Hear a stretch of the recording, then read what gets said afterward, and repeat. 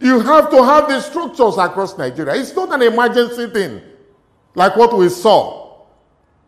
P2P was in PDP. Within a very short time, he moved into Labour. And you think you can win elections in Nigeria just like that? No. You have to build the bridges. You have to build the friendships. You have to build the structures.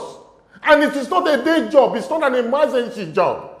Something that you can just do and go. That is the difference between them and us. I have a background.